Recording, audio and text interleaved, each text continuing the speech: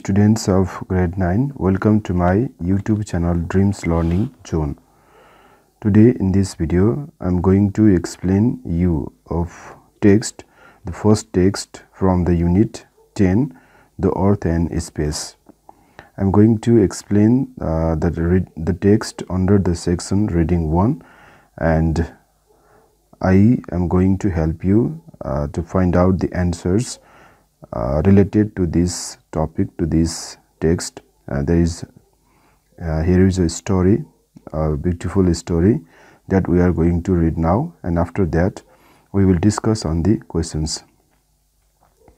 So in the first ma yo पहिलो जुन छ reading text, first a message from another planet छ, त्यसलाई एक्सप्लेन गर्न गइरहेको छु र त्यसपछि एक्सप्लेन गरिसकेपछि म यसको क्वेशनहरुको एन्सरहरु को बारेमा भन्ने छु। कृपया भिडियोलाई अन्तिमसम्म हेर्दिनु होला। So a message from another planet, अरु कुनै ग्रहबाट अथवा अर्को प्लानेटबाट आएको मेसेज हैन, कुनै एउटा मेसेज, कुनै एउटा जानकारी, कुनै एउटा खबर, कुनै एउटा information which is from another planet. अर्को मेसेजको, अर्को प्लानेटको मेसेज भनेर बुझ्नु पर्यो, अर्को ग्रहको मेसेज है। सुरेन माझी स्टोरी मा चाहिँ नि मेन क्यारेक्टर छ हाम्रो सुरेन माझी। सुरेन माझी sat on the sandy bank of Sunkoshi river. Suren माझी चाहिँ नि सुनकोशी रिभरको जुन त्यो बलौटे जुन बैंकमा बसिरहेको थियो। he was sitting there and he had been fishing all the day। र दिनभरि उ माछा मारेर अथवा माछा मार्ने कोसिस गर्दै थियो अथवा माछा मार्दै थियो, बल्छी थापेर बस्दै थियो। he had been fishing all day but had caught nothing। तर एउटा पनि उले माछा समात्न सकेको थिएन। he was tired, एकदम थकित थियो र that the twilight was changing into darkness, र साँझ पर्न आँटिसकेको थियो।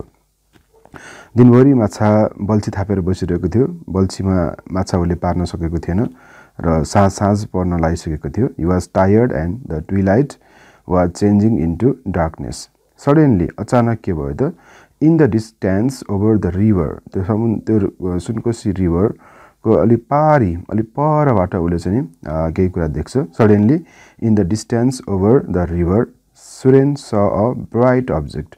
एउटा चम्किलो अब्जेक्ट, एउटा चाहिँ चम्किरहेको वस्तु उले चाहिँ टाढा हैन, त्यो जुन ठाउँमा माछा मारेर बसिरहेको थियो त्यो भन्दा टाढा उले चाहिँ एउटा चम्किरहेको वस्तु देख्छ र उले सोच्छ कि it might be a helicopter, सायद यो हेलिकप्टर हुन सक्छ। I thought probably going to Diktel जाँदै गरेको एउटा हेलिकप्टर हुन सक्छ भनेर उले सोच्यो। तर but there was no noise, त्यहाँ कुनै पनि किसिमको आवाज चाहिँ थिएन, साउन्डलेस थियो हैन। हेलिकप्टर भएको बेला त्यहाँ साउन्ड हुनुपर्ने, हेलिकप्टरको आवाज हुनुपर्ने, तर there was no noise, there was any noise, it was a silent object।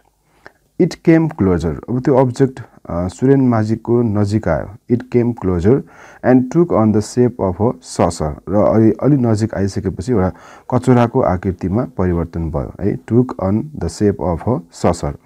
it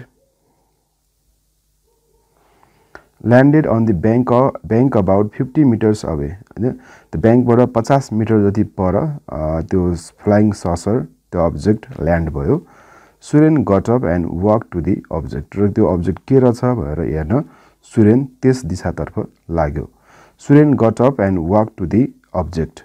once he had seen a film about a spaceship, यो अन्तरिक्षमा उड्ने, अन्तरिक्षमा मान्छेहरु बोक्ने, अन्तरिक्षमा चाहिँ उड्ने खालको यानहरुको उले फिल्म हेरेको थियो एउटा हैन। एउटा चाहिँ स्पेसशिपको बारेमा उले एउटा फिल्म देखेको थियो, हेरेको थियो। त्यस्तो फिल्ममा देखेको जस्तै किसिमको स्पेसशिप सुरेन लाग्छ। So probably this was one, सायद यो यस्तै हुन सक्छ। त्यो उले फिल्ममा देखेको जस्तै स्पेसशिप चाहिँ रियल उसको आँखा अगाडि आइपुग्यो। It might have come from another planet, र उले सोच्यो कि यो अर्को ग्रहबाट आको हुन सक्छ। As Hee went closure a door opened, जब उ नजिक गयो त्यसपछि त्यो फ्लाइङ ससरको के भयो त ढोका खुल्यो। त्यसपछि Suren was drawn into the vessel, र त्यस भेसल भित्र, त्यस अब्जेक्ट भित्र उलाई तानियो हैन। उ भित्र अटोमेटिकली त्यहाँ भित्र छिर्यो, त्यहाँ भित्र उ पस्यो। he found himself, अनि त्यसपछि उले आफुलाई एउटा रुममा पाउँछ। he found himself in a room with what appear to be large number of control panels.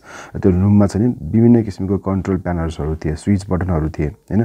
Control प्यानलहरु चाहिँ त्यो फ्ल्याश विथ फ्ल्याशिङ भनेको यस्तो प्लिक प्लिक प्लिक गर्ने किसिमको चाहिँ कन्ट्रोल प्यानलका स्विचहरुमा बत्ती बल्दै थियो हैन। फ्ल्याशिङ लाइटहरु थिए। कन्ट्रोल प्यानल भएको रुम भित्र उले आफुलाई पाउँछ। त्यसपछि he was frightened, उ तर्सिन्छ म कहाँ आइपुगे भनेर। he was frightened and almost jumped when he heard a voice saying, र जब त्यहाँ एउटा चाहिँ आवाज गुन्जिन्छ त्यो आवाज सुनेपछि उ चाहिँ झन्डै डरले उफ्रेको थियो अनि आत्तिएर उ झन्डै उफ्रेको थियो। वेलकम टु आवर स्पेसशिप, र त्यो स्पेसशिपले एक किसिमको आवाज निकाल्यो। त्यो आवाजमा के भनिरहेको थियो भने वेलकम टु आवर स्पेसशिप, तिमीलाई हाम्रो स्पेसशिपमा स्वागत छ। सुरेन, डोन्ट बी अफ्रेड, तिमी नडराऊ। Sit down on the coach, त्यो सोफामा तिमी बस। बिहाइन्ड यु, तिमी भन्दा पछाडी भएको सिटमा तिमी बस। How do you know my name, Suren asked. अब सुरेनलाई उसको नाम कसरी थाहा भयो त तिनीहरूलाई भन्ने कुराले अचम्म हुन्छ र उसले सोध्छ कि तिमीहरूले मेरो नाम कसरी थाहा पायो त। How did you find my name. We are from, अब त्यो भोइस त्यहाँ आउँछ, त्यो voice over. We are from another planet, त्यहाँ उसले अब कुनै पनि किसिमको एलियन क्रिएचर पनि देखेको हुँदैन, त्यो आवाज चाहिँ सुनेको हुन्छ। We are from another planet and we have been observing earth for several months, हामी अर्को ग्रहबाट आउँ र हामीले यस पृथ्वीलाई केही महिनादेखि हामीले अब्जर्भ गरिरहेका थियौँ। आवर डिभाइसेस, हाम्रा भएका उपकरणहरू have recorded radio and television broadcast, है, जसले के गर्छ रेकर्ड गर्छ, रेडियो र टेलिभिजन ब्रोडकास्टहरू के गर्छ रेकर्ड गर्छ। And we have learn to speak English, र हामीले त्यसैबाट हामीले इङ्ग्लिस बोल्न पनि सिकेका छौँ। Since it is the most widely used language, र यो धरतीमा यो पृथ्वीमा सबभन्दा बढी बोलिने ल्याङ्ग्वेज पनि इङ्ग्लिस नै हो, त्यही भएर हामीले पनि यो इङ्ग्लिस ल्याङ्ग्वेज सिकेका छौँ। सो बाई युजिङ, र हामीले कसरी सिक्यौँ हैन, हामीसँग भएका डिभाइसेसहरूको हेल्पले हैन त्यो कुराहरू हामीले सिक्यौँ। By using a long distance listening device, हाम्रो स्पेसशिपमा एक किसिमको यन्त्र छ, एक किसिमको डिभाइस छ, त्यसले के गर्छ टाढा टाढाको वस्तुहरू टाढा टाढाको आवाजहरू पनि सुन्छ। लङ डिस्टेन्स लिसनिङ डिभाइस छ।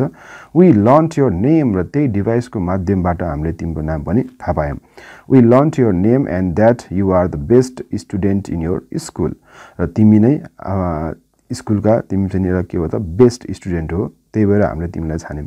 We have chosen you to pass, र हामी के गर्न चाहन्छौँ we want to pass on an important message to the leaders of your nation and of the world, यो विश्वका र तिम्रो राष्ट्रको जुन लिडर्सहरूलाई हामी एउटा मेसेज दिन चाहन्छौँ, त्यही भएर हामीले तिमीलाई छानेका हौँ। Do you think that the leaders will listen to a pore kid like me, के तिमीलाई लाग्छ त कि यहाँका मान्छेहरूले यहाँका लिडरहरूले म जस्तो एउटा चाहिँ नि फुच्चे केटाको गफ सुन्छन् त, पत्याउँछन् त, म जस्तो एउटा केटोको गफ सुन्लान् त। Please open the door, I want to leave, Suren shed. मलाई जान देऊ, म यहाँ बस्दिनँ, मेरो कुरा उनीहरूले पत्याउँदैनन्, मलाई जान देऊ, लेट मी गो। सो त्यति भनेर उसले ढोका खोला भन्छ।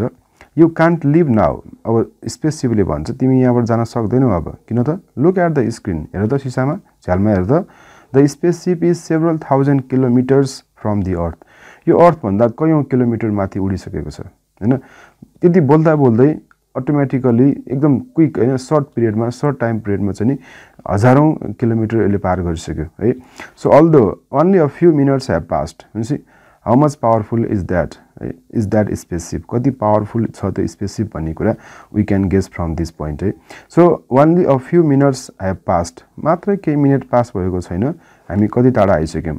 On your planet, all the resources are recycled. On our planet, हाम्रो ग्रहमा हामी जहाँ बस्छौँ हाम्रो घरमा, all the resources are recycled. जुन चिजहरू जुन वस्तुहरू प्रयोग भएका वस्तुहरू हुन्छ हामी त्यसलाई सबै के गर्छौँ रिसाइकल गर्छौँ। On earth, तर पृथ्वीमा you are wasting your resources, तिमी आफ्नो West रिसोर्सेसहरू West गरिरहेछौ। Soon there will be nothing left. यदि यसरी नै यही तरिकाबाट in this ratio, if you are going to use or misuse all these resources, there will be nothing left in the future. यदि भविष्यमा यही तरिकाबाटै हामी जाने हो भने भविष्यमा केही पनि बाँकी रहँदैन। So give your people, तिम्रो जनताहरूलाई मेसेज देऊ, the message that recycle collection centers should be set up. ठाउँ ठाउँमा रिसाइकल गर्ने सेन्टरहरू हुनुपर्छ, रिसाइकल कलेक्सन सेन्टर हुनुपर्छ in every town and city on the earth. यो पृथ्वीका प्रत्येक सहरमा प्रत्येक ठाउँमा चाहिँ के हुनुपर्छ रिसाइकल सेन्टर हुनुपर्छ। क्यान्सहरू बोटल्स भयो ओल्ड हाउसहोल्ड अप्लायन्सेस घरमा प्रयोग गर्ने सामग्रीहरू मसिनहरू in fact everything which is no लङ्गर in use जसलाई अहिले हामी प्रयोग गर्न सकिरहेको छैनौँ तिनीहरूलाई के गर्नुपर्छ should be taken there and be recycled त्यो कलेक्सन सेन्टरमा लगेर त्यहाँ रिसाइकल गर्नुपर्छ यो मेसेज हामी दिन चाहन्छौँ Suren shed if I will tell people that I have been in a spaceship they will probably think I am joking उसले के भन्छ यदि मैले उनीहरूलाई यो कुरा मैले भने यदि म स्पेससिपमा गएको थिएँ भनेर मैले भने मान्छेहरू मेरो कुरा सुनेर हाँस्छन् मलाई जोक गर्छन् if I tell people that I have been in a spaceship they will probably think I am joking or परह्याप्स out of mind मलाई सायद पागल पनि भन्न सक्छन् डोन्ट वरी त्यसको चिन्ता नगर the voice shed we will give U an object हामी तिमीलाई यस्तो किसिमको अब्जेक्ट दिन्छौँ that will prove that you say what you say is true तिमीले जे भनिरहेछौ नि त्यो कुरा सत्य हो भनेर विश्वास दिलाउनको लागि हामी तिमीलाई एउटा यस्तो किसिमको वस्तु दिन्छौँ पिक इट अप उठाऊ यो के हो त इट्स अ टाइनी कम्प्युटर यो सानो सूक्ष्म कम्प्युटर हो far more advance then any found on अर्थ पृथ्वीमा पाउने कम्प्युटरभन्दा एकदम बढी एकदम एडभान्स्ड किसिमको छ यो सानो कम्प्युटर यो लिएर जाऊ when it is एक्जामिन्ड by a computer engineer अनि पृथ्वीमा भएका कम्प्युटर इन्जिनियरले जब यसको एक्जामिन गर्छन् we are sure your story will be believe पक्कै पनि तिम्रो कुरालाई उनीहरूले विश्वास गर्नेछन् किनभने त्यो टाइनी कम्प्युटर भनेको अर्थमा बन्ने खालको कम्प्युटर होइन यो चाहिँ एकदम फार मोर एडभान्स छ जुन अर्को ग्रहमा बनेको हो यो यसले यो प्रमाणित गर्छ कि तिमी चाहिँ नि स्पेससिपमा थियौ अब फेरि के हुन्छ द स्क्रिन लिट अप एन्ड सुरेन स the world growing larger and larger त्यसपछि स्पेससिप तल ल्यान्ड हुन्छ र पृथ्वीका वस्तुहरू ठुल्ठुलो देखिन्छ यसको मतलब तल चढ्दैछ हि स the Himalayas and the river Sunkoshi र तल आउँछ the screen ग्रिउ dark the door opened and Suren stepped out on to the sand र पछि सुरेन चाहिँ त्यो सुनकोशी रिभरको ब्याङ्कमा उत्रिन्छ as soon as he was out of the spaceship it एसेन्डेड at an enormous speed and disappear र यति फास्ट त्यो स्पेससिप गयो कि माथि आकाशमा उड्यो कि होइन एकैछिनभरमै त्यो स्पेससिप के भयो त डिसएपियर भयो जब ऊ त्यहाँबाट उत्रियो जब सुनकोशीको ब्याङ्कमा ऊ उत्रियो सुरेन माझी त्यहाँ बाहिर ब्याङ्कमा आइसकेपछि एज सुन एज होइन got of from the spaceship it एसेन्डेड at an enormous speed एकदम तीव्र गतिमा तेज गतिमा चाहिँ नि यो उडेर आकाशमा डिसएपियर भयो